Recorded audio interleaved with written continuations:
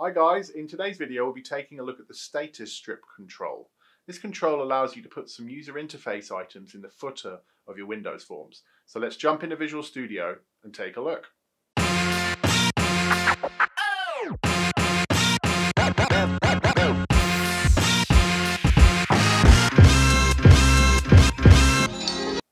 Before we begin, I just want to remind you that I'm doing a new C# video every day. So if you don't want to miss those, be sure to subscribe. So the first thing we want to do is create a new project. It'll be a Windows Forms app .NET Framework C# template. Click Next, and we will call this one Status Strip. Click Create. And the first thing we want to do is add a status strip. So we'll just scroll through our toolbox until we find status strip, and we'll drag it out.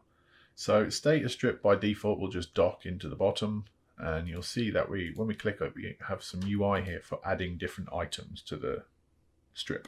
So we'll add a label to begin with, and you'll see now we can click the label and we can view its properties. We can give it a name. I'll just leave everything as default there, but I will update the text. So if we go in here and say my status label, and actually, no, let's name this. We'll call this one LBL status.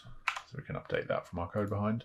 And you'll see it docks to the bottom, and it looks very familiar because actually lots of programs have a status strip, and they're used to sort of indicate perhaps what's going on. Maybe if your app connects to something, you might say connected here. You might even have like an icon with a little green tick or something to show the user, right, where we are actually currently connected.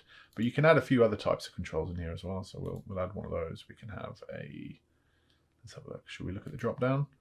And in the drop down, this works very similar to the tool strip that we looked at before. Let's do some test buttons in here.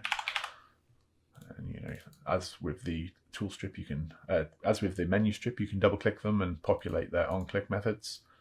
So those are pretty handy. We'll add let's add a progress bar. So we just looked at progress bars in the previous video. These work in exactly the same way. They just get docked into the status strip, so we can set the value on those just like before, and it even animates in a very similar way. We can also add in split buttons.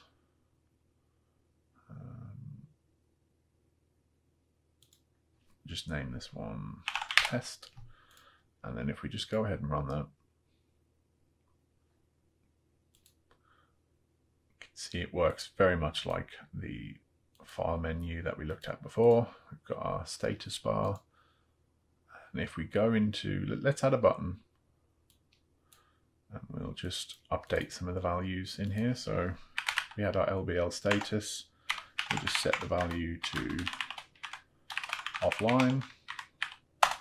We've also got our status strip 1.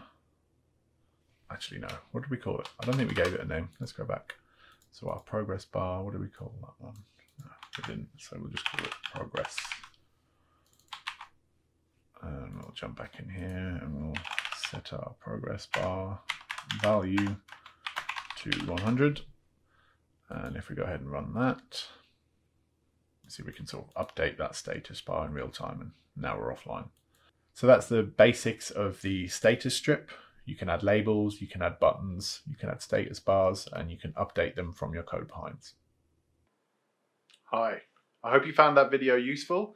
If you have any comments or feedback, then please leave me a comment below. I'm currently doing new videos every single day, so if you'd like to be notified about those, then hit that subscribe button, and I will see you in the next one.